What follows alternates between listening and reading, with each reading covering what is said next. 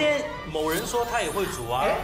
这个是我的，这个是我的古老肉，在这里。最爱吃的古老肉，我跟你讲，失望，我会让你失望的。我不挑，不挑。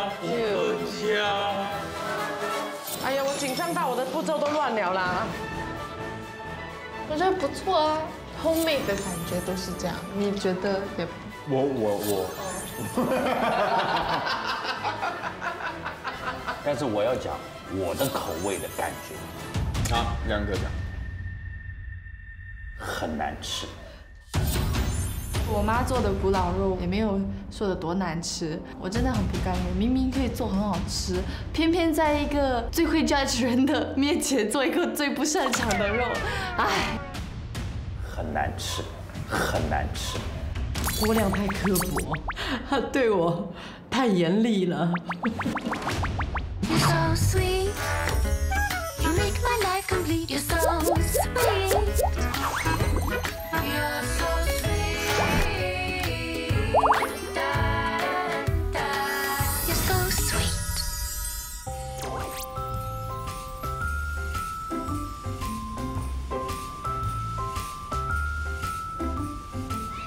你知道今天是谁吧？阿 Ben 呀，今天再次请他来是全新的，要让人家看到他的才华。在新一代的主持人当中，他是唯一一个 multitask， 他能主持，他又能煮菜，这样的一个人就适合这样的一个节目。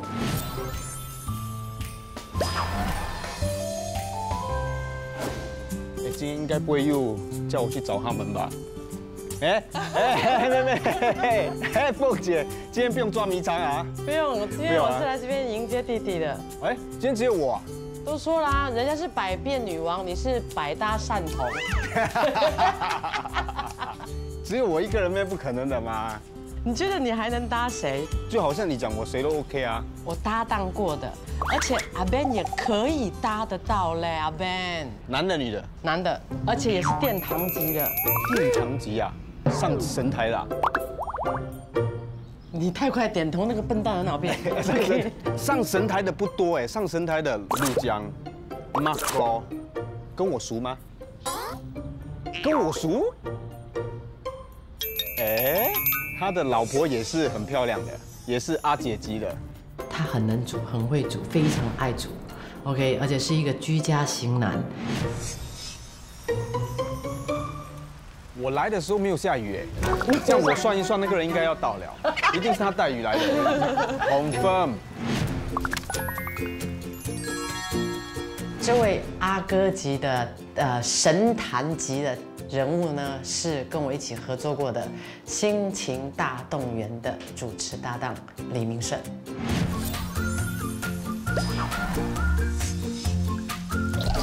讲话不要这么大声，可以吗？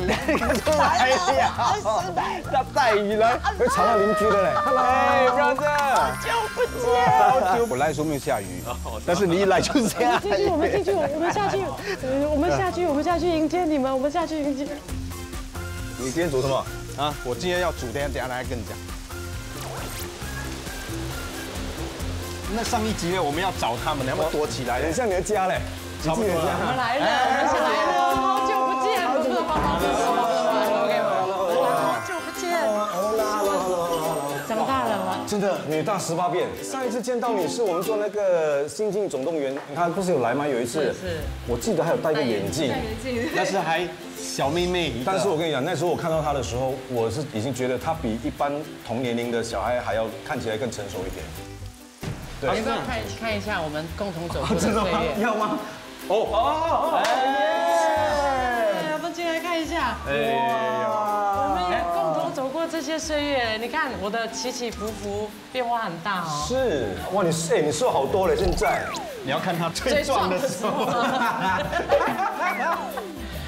阿叔，你看我跟你，我们还好年轻。当这些照片出来的时候，那个记忆涌上心头，很多。我每次看到照片的时候是带点酸，因为那一段路走来，对我来讲是忐忑的，是辛苦的。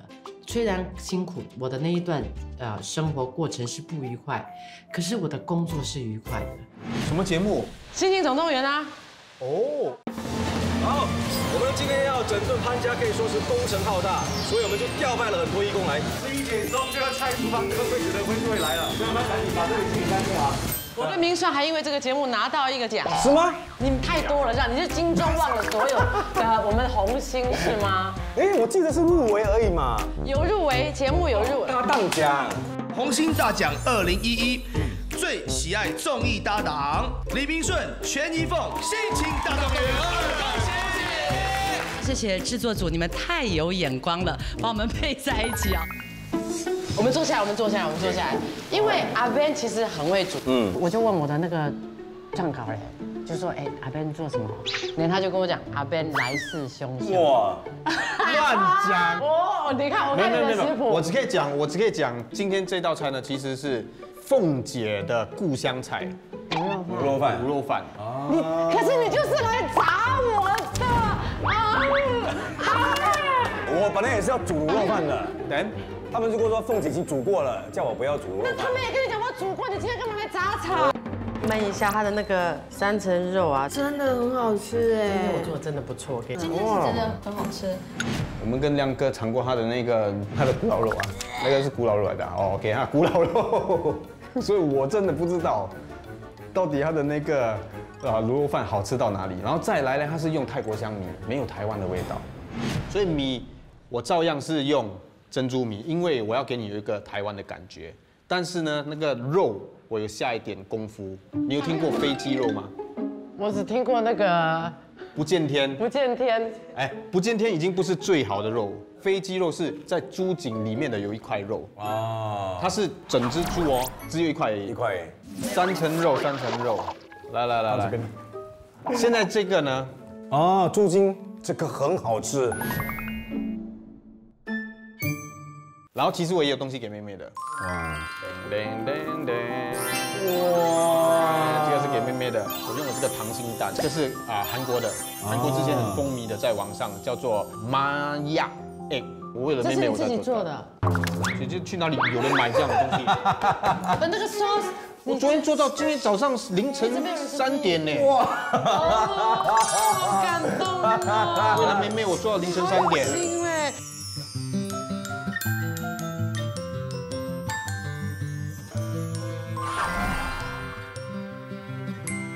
你妈妈烹饪给多少分？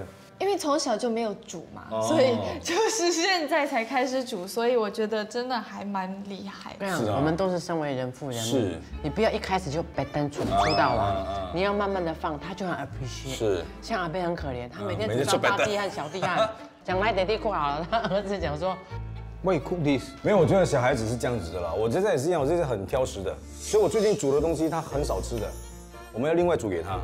但是他有他的好处，他从来没有吃过糖果，这样不是没有童年？对啊，不会，他不喜欢，你怎么骗他都不吃。我烤一些东西，你吃，他还是不相信我，不要，一样。我的小儿子也是这样，一样。如果小时候没有我煮一些粥啊，或者是他不喜欢吃的东西，我要他 try。如果我跟他讲没 try， 然后他不敢吃，没 try， 没，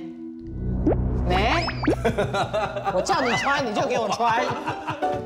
所以这个是以前小时候是惯出来的，用惯的，不是会的，是惯的。真的是不是他啦，他不是你啊，他小时候，真的是他。其实我是一个虎妈，在他小时候我真的是硬逼。其实他小时候是素食主义者，他不吃肉的。我自己都忘记我以前是吃菜的人，我一直以来认为我是爱吃肉的人。妈妈脾气以前很不稳定嘛，所以如果她看到我在那里挑东西，说来你挑，你继续挑，我就会就吃。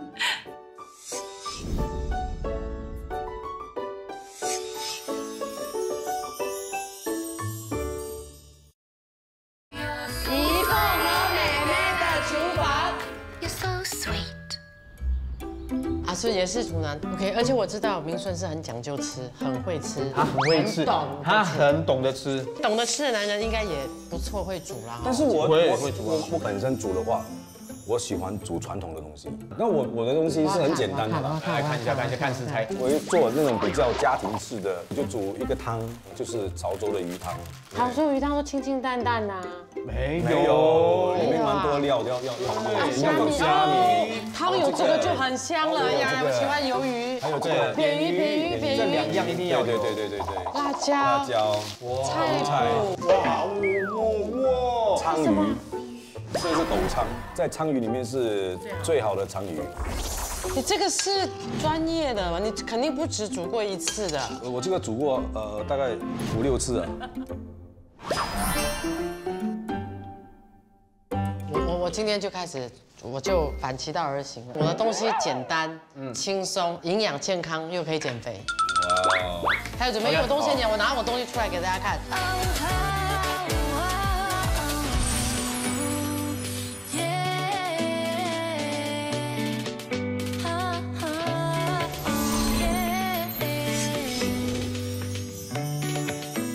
OK， 我们现在就先把我们的食材拿出来，然后做一些准备功夫。要煮米饭，贵。你不会很 surprise 我今天要用什么来应战你吗？其实我今天是要来应战你。为什么？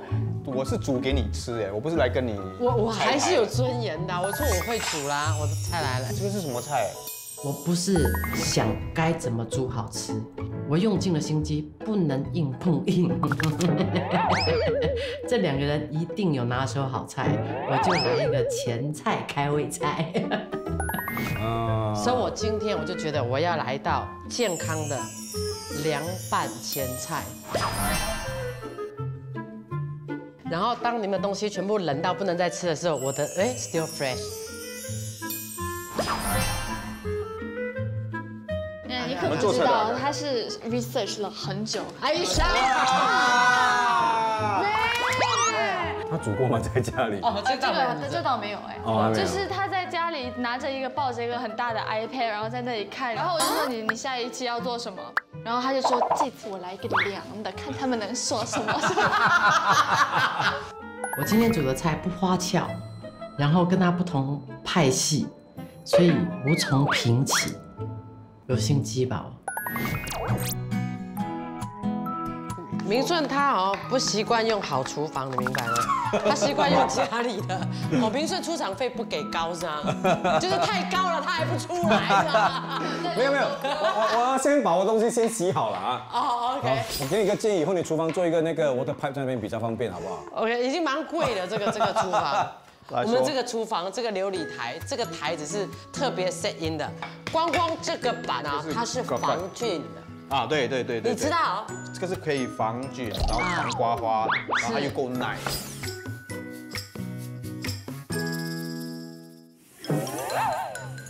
阿孙出来，他出场费很贵，快！我要进去了啊！我要洗好我的菜。你可以叫我们的阿明嘞，你很贵嘞。哦，是吗？阿明可以帮忙的。可以啊，阿姨啊，早点讲嘛。阿明很厉害，阿明来帮我洗这个菜。你叫阿明，好像感觉去到动物园的感觉。你帮我洗掉这些就好，阿明，然后等我自己切。真的很好用哎。等一下，叔，他是叫阿明，不是叫阿明，不是阿明，阿明是我知道。然后以前我们进动物园，阿明永远在门口跟我们拍照。我的儿子去入的是入不是有一个北极熊吗？卢卡是吗？对，他知道那个，他会记得，他说卢卡已经走掉了。就是你看我们的年代已经不一样了，新的进气。对，我跟你讲小孩子真的是他们的想法跟我们不一样的。肯定啊！那天我儿子不是很喜欢养蚂蚁吗？你儿子养蚂蚁？他很喜欢养蚂蚁。蚂蚁哇！蚂蚁，找蚂蚁，哪里？你找蚂蚁在哪里？你知道吗？他现在家里有3个蚂蚁窝，很厉害。这样我觉得他从小就已经有从小有个性。对，因为我们傍晚我们都会带他去看外面的花啊、昆虫啊这些。从那边开始他就可能开始喜欢吧。文芳这么一个让我们感觉就是柔弱、很娇滴滴的阿姐，他会怕，但是他没有办法。他现在为了儿子，他有改变了。勇敢。我老婆也是有。真的，我老婆 influence 他们怕这些东西，是吗？有一点，开始我老婆也是这样。OK， 我老婆最怕壁虎，有一天就听到那个声音，嘟嘟嘟嘟嘟嘟嘟，壁虎不是有那个声音，他就是开始了，哎呀，你去把它抓出来，快点抓出来。然后儿子就很害怕什么东西，离热。从那天开始他们就怕离热了。 不，你老婆很可爱。不，我因为我是又母职又兼父职，是那时候我还记得，我那时候常跟他讲，他还是个娃，然后喂奶，然后就这样看，我这样喂奶，结果我看到上面一只，哇，那种超级大的蟑螂嘞！我第一次毫无意识的反应底下，就是夹住它之后，然后一只手把蟑螂这样啪，哇，就把它打死掉。那个是我第一次才知道说，哦，我愿意为我孩子。 去做这种事情，去做这种事情，因为其实我也是啊，一直要train他们变成很 man， 你知道为什么吗？因为我不 man， 要 man， 不会啦，你很 man 啦。我跟你讲，有一次啊，我们就是出国拍戏，你记得吗？巴西耶，对，然后我就先出场，那些巴西人就在那边唱一些东西嘞，然后我不知道他们在唱什么。你懂？每次我们专门拍戏，看到我们他们不会，一看到他们做什么动作吗？那小孩。 Oh my god！ 真的，对他都是我哎。然后他一出场啊，哇，人家拿雨伞遮他，他高头大马这样出来很 man， 每个就哇，没有啦。哎，所以我就在那边想，我的儿子哦不可以像我讲，还要讲。没，如果让你去选啊，同样这两个男人啊，两个型爸，你会去选哪一个？没有对错哦，是你自己的眼光，他们都是挺棒的。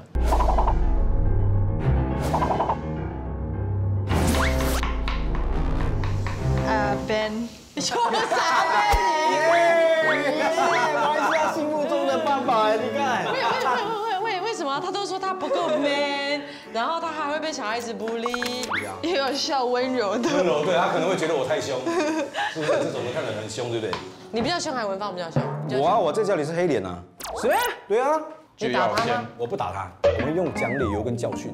跟他讲为什么你做错啊？你要跟他谈判到来，他有办法说服你的东西，他才会觉得他跟你谈判有用处。要不然他都不跟你讲。对，他不跟你讲，你一律你赢的话，我才谁跟你讲啊？我跟我讲的喽。对啊，亮哥讲的那个。对啊。没。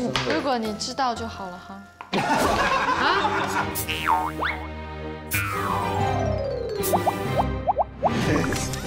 他是用暴力的。先给我特殊一下。怡凤和妹妹的厨房 ，You're so sweet。但是我们在讲说关于教育的时候，对教育的时候，你妈有打过你吗？我不知道啦，你问自己。我忘了，我那时候忧郁的神经了。OK， 我跟你讲。那我该说吗？你说。你先说。等下我们综艺不说。如果我打得太过分了，请导演剪。OK， 这边还是我的。没有，我想要先说清楚，他自己当时是真的没有意识的。哦，是哦。当时我妈她的情绪非常的不稳定，然后一点点就能惹到她，就比如说我说错话。 还是不是他想要听到的话，还是没有回答他，连说都不说话，他在开车就会直接这样打我的脸，真的贴在我的嘴上，然后我就会。你就不知道该说什么，真的。Oh my god！ 我忘了为什么我会这样。Oh sorry， 他都哭了。抱一下。我真的原谅他。我完全没有记忆。没有，这个很，哎呀，很后悔啊！真的不知道，而且想到每天坚持的载着他上下课，以为我是很好的母亲，可是在发神经的时候，往他那个小脸那样啪下去，我真的很想打自己。哇，我真的觉得我伤了这孩子的心。忧郁症真的是完全不知道自己在干嘛的，很恐怖。都是靠药在控制，很辛苦，很容易断片。真的哦。就是在家有一次，我小学的时候，他忽然间犯了嘛，然后他跑去我房间，拿我很多东西，然后砸东西，然后他拿我的 speaker， 然后所有的 wire 都拔出来，然后说我一定要修好这个，然后我就不知道，我就没有参与，我就一直这样看，然后我有点害怕，然后说要不我们去阿哥的家，但是就那一整程哦，我记得我一直都抓着车旁边，就因为我就担心，因为你开很快，我们到阿哥的家的时候，我们是完全分开房间的，我就记得我当时就躺在那里，就一直不说话，我当时就很沉默。我就记得2个过来，然后他就从后面这样抱我，就摸我的头，然后他就说：“你不要怪妈咪，他不知道，不是他的错。”当时就第一次就觉得有爸爸的感觉，就很感动。就他很命苦，去了阿哥家，然后安慰他，跟他讲原谅你妈妈，你妈妈不知道。然后他说他在那时候感觉到父亲的疼爱跟原谅妈妈。当如果我的儿子跟我这样讲的话，我真的也是会，你看我现在讲我都会有那感觉，我一定会觉得很痛啊。而且你那个伤害他的那个痛是你不知道的，你完全不知道的。对我妈妈不是仇恨，只是小时候的东西，你就会不知不觉的就记住了。其实我长大以后，才很多人会和我说，你哪有家长打孩子的？哪有家长打孩子？我自己都会觉得很 shocking 这个 news， 我会觉得啊，我被打到大嘞，我就觉得，我就觉得这是很正常的事情。但是我后来才知道是不对的。然后但我都长大了，我能说什么？经过了就经过了呗，就是算了呗。就算我再大一点，如果有一天他又出手的话，我能怎么办？我妈妈，我又不能打他。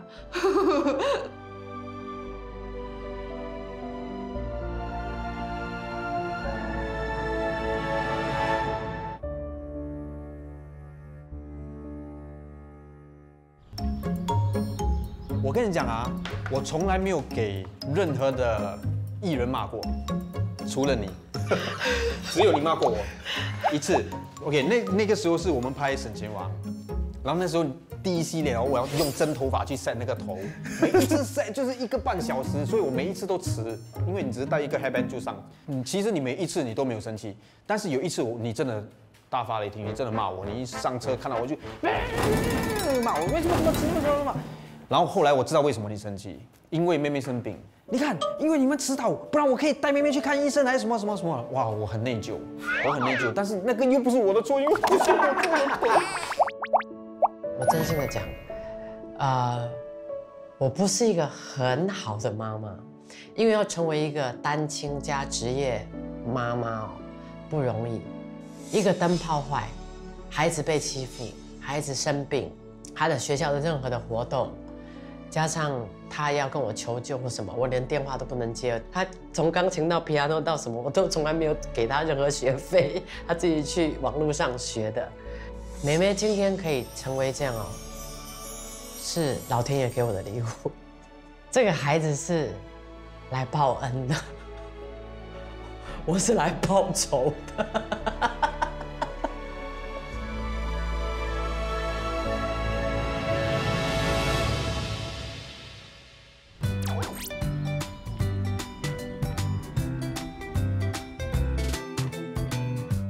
好，凤姐，这个飞机肉啊，就是捣碎，但是不要太烂，所以我只要捣1次就好。就是你叫他从那绞肉机出来1次就好。1次就好，然后就加一点蚝油、酱青，然后还有那个黑酱油，然后放一点胡椒粉啊、麻油一点点，就很简单，就这几样。我这个鸡呢是要拿来煮那个汤底的。哎，凤姐，你这道菜煮出来是什么味道的？我没煮过。你真的这2道菜没有做过？我真的没做过。我觉得凉拌是前菜，那凉拌不好吃的话，你就会马上就对这个厨师扣分了。凉拌嘛，凉拌不会错到哪里去，因为我已经有一定的厨艺功底了 ，Lacy。但是我真的千算万算没有算到这个弟弟来踩场踩的这么厉害。我没有踩，我不能挑战你，因为死弟弟又不会讲谎话。我们不是挑战 ，OK， 不要这样讲。那天来评你的那道菜哦，是亮哥哎，不是我哎。你那天也鼓励话也没多说哎。我有嘞，我讲你真的会煮了嘞。你一直只吃青椒嘞。homemade 的感觉都是这样的。是。灯笼椒不错，因为我喜欢吃青椒嘛。他也跟我讲说，妈你怎么这么傻？为什么做一个你不擅长的菜？然后我老实告诉你，我老实告诉过亮，我真的在那边砸场，他菜是酸到要死。那个虾我也会煮，而且放到冷掉。虾你随便放什么东西它都香，很厉害没 ？OK， 我现在呢是要煎这个扁鱼干鱼，这个很香嘞，对，很香。这个你拿来炒菜也是很好吃，真的。我这边水滚啊，我只是煮玉笋，然后 baby corn， 金针菇，然后红萝卜炒一下。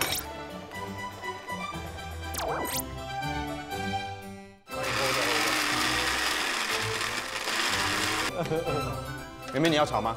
好。啊。OK， 现在我要炒我的那个3层肉，把它的那个油逼出来。OK。所以你会尝试让你的儿子也学一些烹饪？我 OK 啊，为什么我基本上我不会想要我的孩子啊，你一定要当医生啊，你要当律师啊什么，我没有这种想法的。我就希望我可以努力赚钱，然后等到他们长大的时候，他们已经知道自己想要做什么，我100%的支持他。以前我给凯欣的概念就是，我希望你健康，我希望你幸福。对。你不要给我名成利就，我只要你健康、开心。对。然后以后妈妈老了，虽然我单身或什么，可是我会自己好好照顾自己，你不要担心我。一样的想法，一样的想法。错。为什么错？你已经无形中灌输孩子，你不需要成为有用的人。你对你的孩子不要给他压力，但是你也要给他一种责任感。就是我常跟他讲说，没有你长大，即便是你在快餐店打工，你做快递，你在 office 朝9晚5，你的 life is just normal。你一个月可以给妈妈20，给妈妈50，我都觉得你肯跟我分享。外面的人通常我觉得对独生子有一点不公平的，就是只要家里是独生子，他们都会认为父母一定会宠死他们。不是每一个家的独生子都会这样子宠法的。是，其实因为他独生子，所以我对他的管教可能更严苛。是，而且他妹的压力更大。是啊。就是然后我已经计划到啊哈，就是我已经跟他讲清楚了，就是如果哪一天我走了，不能办丧事，然后不准放灵骨塔，不准留下任何东西。你要干嘛？撒入大海。哦。所以我才会要他在每年他生日的时候给我下跪。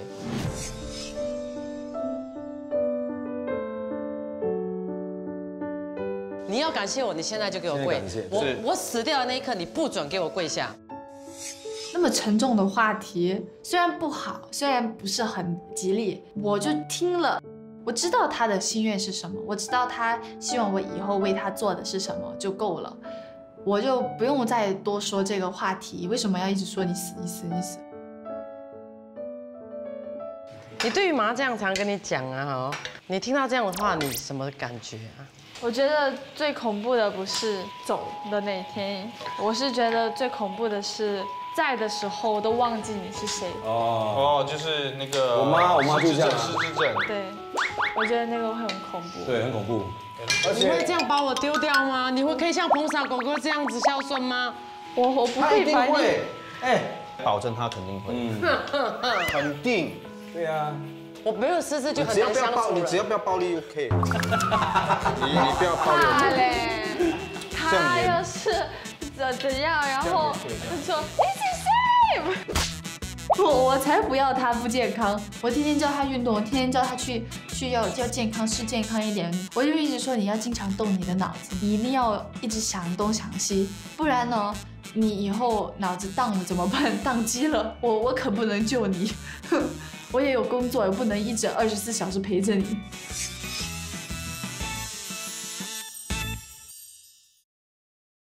怡凤和妹妹的厨房。我现在在腌我的那个鲳鱼，腌一点鱼露跟胡椒粉。我的妈呀！刚那一条那么贵的鱼，你自己切去骨？对，谢人家。每一块你看刚刚好。对，所以你以前在甘榜的时候，你家里是做什么的？没有，我从小学的时候开始看人家切啊。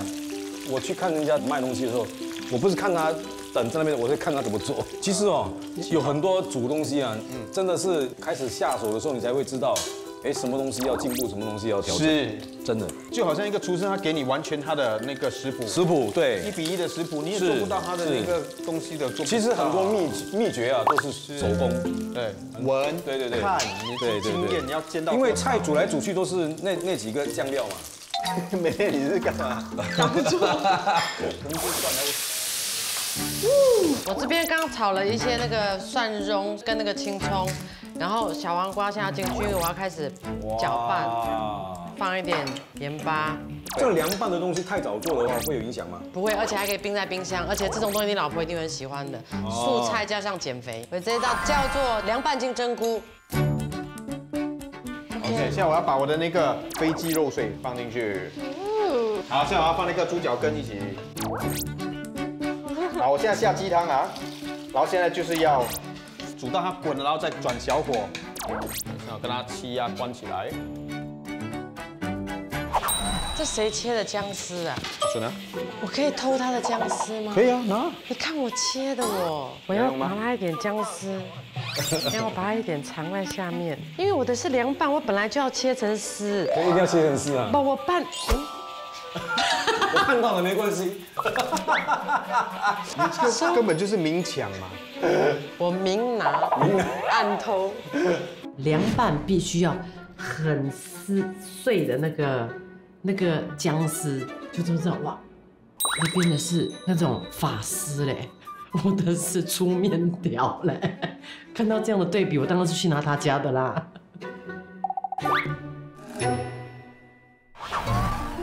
其实我这个汤就是鸡骨跟姜而已，所以有一股姜味，它会去腥嘛。它汤够吗？够。那我这边现在很简单的，我的凉拌末啊，我已经穿烫好了，然后我就开始拌了。蒜头 ，OK， 姜丝，辣椒，香菜，还有那个，看起来就很开胃的。然后再加上糖，还有蚝油。然后白芝麻、黑醋，然后我就开始要把它拌了。我现在开始来炒那个料。哎，现在你在做那个鱼汤哦？对，在做鱼汤了。哇，很丰富嘞。Sorry， 那我的已经先好了，我可以先上盘了。导演可以拍 close up， 你们要3个钟头、4个钟头都可以，越冷越好哈。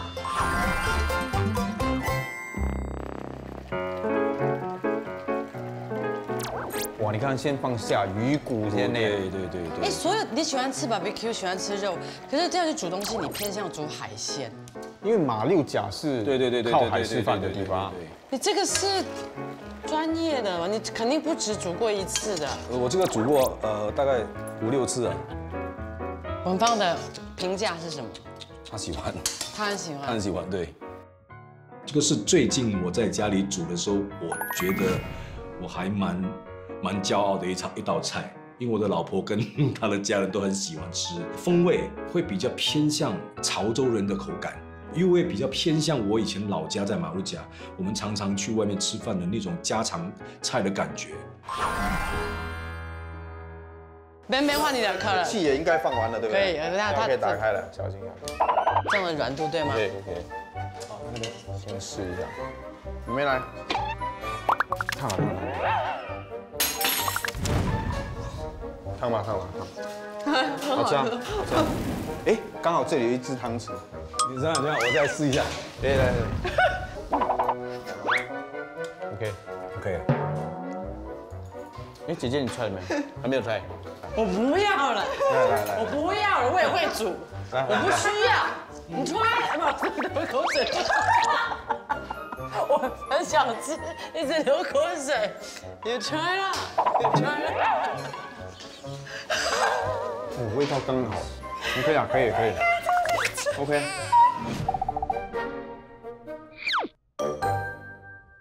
给我上菜了。好，我的米饭煮好了，我的卤肉也煮好了。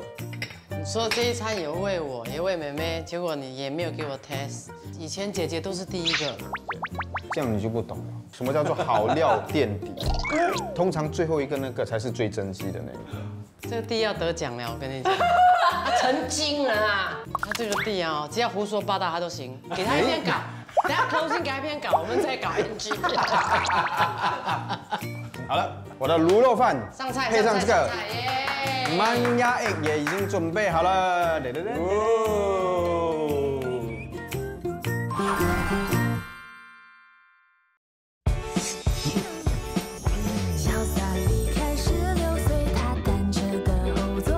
真的吃，今天的真的都特别香，所以我真的很饿了。我现在吃。我已经拦他来很久了。哦，我感觉去到了马来西亚了。哇，好久没有喝到这种汤了。真的吗？真的吗？真的很家常的味道。家常哈。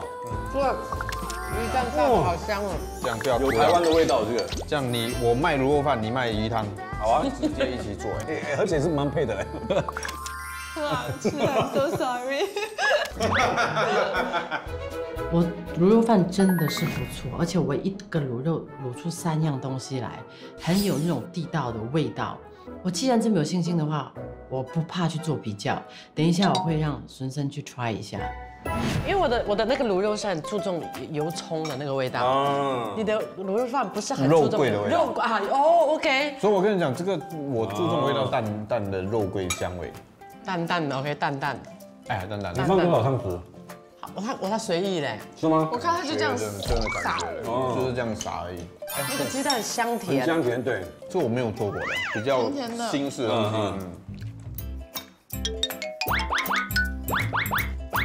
有点甜，好像。有点过甜。不够酸。我真的醋放少了。我觉得所有的东西都可以加倍。我去加一点，我去加一点，我现在去加一点。Ben 来调一下，Ben 你来调一下。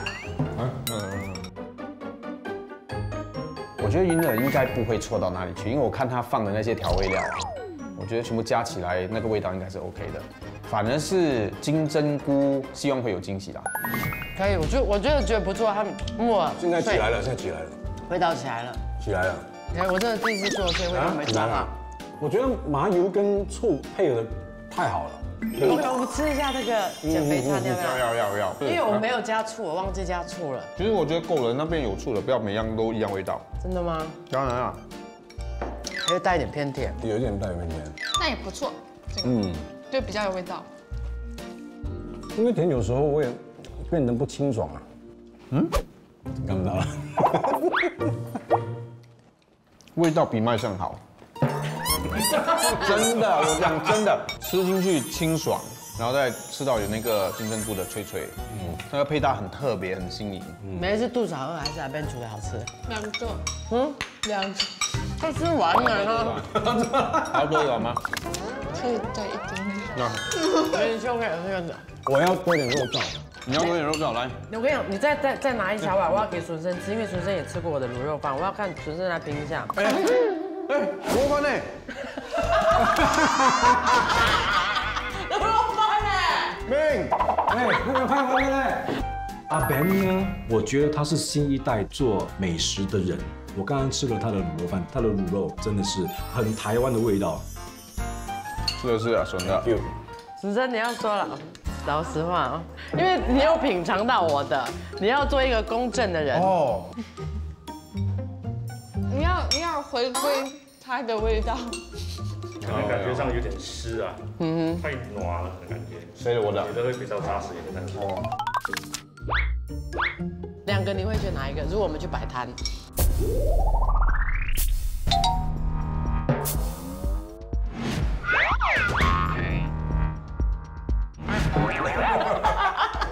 ，OK， 凭良心说实话，我会选择怡凤的。真的吗？为什么？我觉得这个太暖了，就是不好意思啊，可是我是觉得你的肉的香味不会，这是对的答案，真的，我是觉得姐姐的比较好吃。你又没吃过，你又要讲谎话，死那边弟弟，你要剖都不可以剖好一点。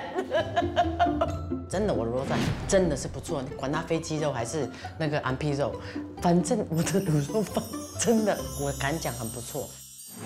那你知道我真正的原因为什么要做这个吗？因为呢，我知道你不会常在新加坡，所以如果你在中国的时候，你想台湾的时候，你可以煮这道菜，你就会想到台湾。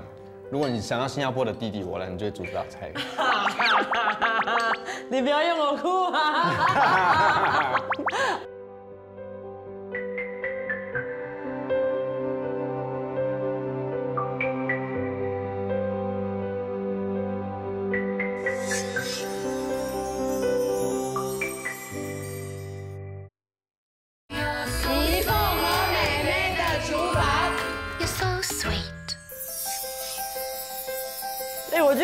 样吃的真的是非常的温馨，因为我们都是知己。你陪我度过那个很低潮，看到我谁的阶段，然后阿边弟弟是跟最久的，我看着你出道，然后刚刚你又讲我在。年轻的你比你年轻一辈，他是跟你做最多的是吗？哇，很多。在一个千钧一发的时候，这个弟弟救了我一命。我们去马来西亚拍一个节目，我们就拍一个死掉，我跟你讲，要拍一个骑脚车的那个scene，我们要下一个很人多的 stop 嘛，姐姐就骑，她讲，我的刹车好像有点不好，然后我讲 OK， 不要紧，我跟你换，因为我比较会骑嘛。一换，然后我就先下了，我就先骑下去哦，然后就越来越快，加速哎！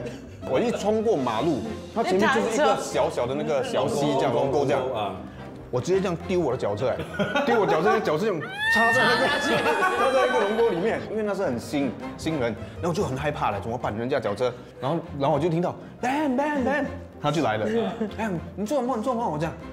小车在里面，然后结果 cameraman 阿东啦、老婆啊全部就冲下来，然后我还记得阿东讲问凤姐你有没有事，然后他就讲你没事啊 ，OK 好，走了。是我我是那个差点给车撞死，结果没有。然后后来他们跟我开玩笑，他讲下次不要做这种事情，我讲我没有办法，因为那个脚车坏了。他那时候的那个价值观啊，可怜到他只担心用坏人家脚踏车，然后怕被导演骂，怕被监制骂。那种的卑微啊，就算你珍惜自己的命，在那个情况你也没办法，你不能，你没有的操控了，就是完全掌握在那个脚车跟有没有车经过，就是这样。那我本身有一个经验，我去中国拍戏，第一个镜头要跑马，我一上去那个马没有听人家讲就跑了。他就一直跑，你知道吗？跑，我怎么拉他都不要停哎，就好像你没有 break 这样啊。对。然后结果呢，这个马呢就看到对面有一辆卡车进来，他 U turn 又在跑去他主人那边，还好有那个卡车，不然的话我不知道跑去哪里了。我最怕就是我摔马，哪一个艺人摔马下来不是大件事？对，所谓的就是这种前奏要注意好了。真的，对。我真心觉得今天真的是一场非常温馨的家常饭。我觉得配到的都很好，而且整个谈话内容我没有想到会这么的温馨，这么多的感触，因为我们都有一起共同的一个成长的过程，跟一起走过的那些阶段。一到片场看到这些照片之后，就觉得历历在目。是，有时候我们会忘记了。但是一下来看到照片，哇，全部就涌上来了。真的涌上心的。那些照片很珍贵，我很喜欢看那些照片。是你的节目刚好有以外，没有人找得到，我们也都完全没保留。时间走得太快，节目跑得太快，来不及保留，然后就过去了。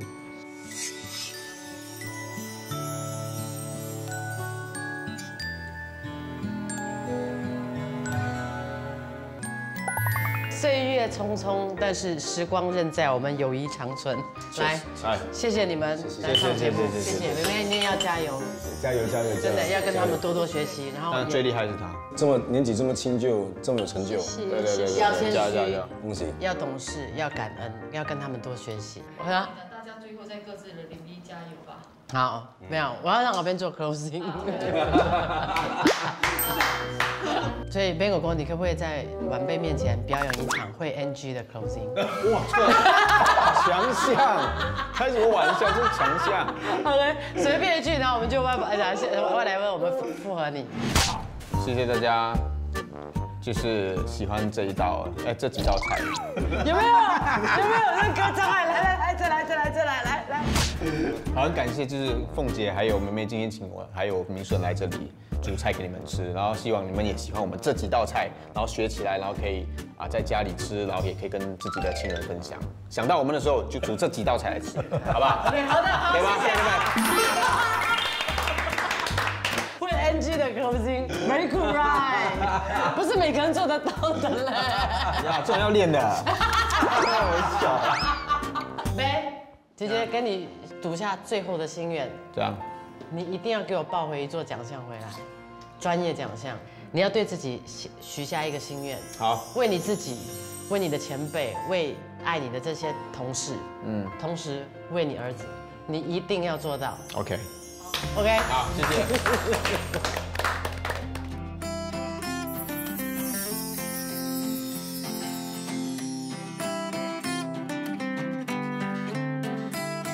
怡凤，我真的很替你开心，你真的生了一个很棒的女儿，这么年轻就达到了一些成就，非常成功。那我也很开心，你已经走出了以前的阴霾，继续加油。我相信不久的将来，你的女儿会很成功。对，我祝福你们，真的。凤姐不会常住在新加坡，我希望她把这道菜学起来嘞。当她想起我，她就可以煮了。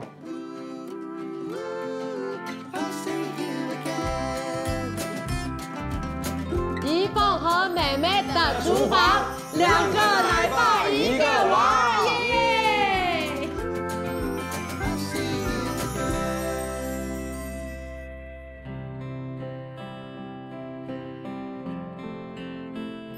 梅她的童年是跟芭比娃娃长大的。我常常有时候问她，妈妈爸爸的影子是什么在你的童年？她回答的时候我会有点心酸，她就说：“你就是一直哭的那个人。”我问她，那爸爸的影像是什么？她跟我讲说，就一天到晚迷迷糊糊的。我觉得这样的孩子很可怜，你知道吗？我以为我给他塑造了很富裕的童年，能给他所有多少就多少。可是原来父母在他童年的印象是这样，不健康，不对。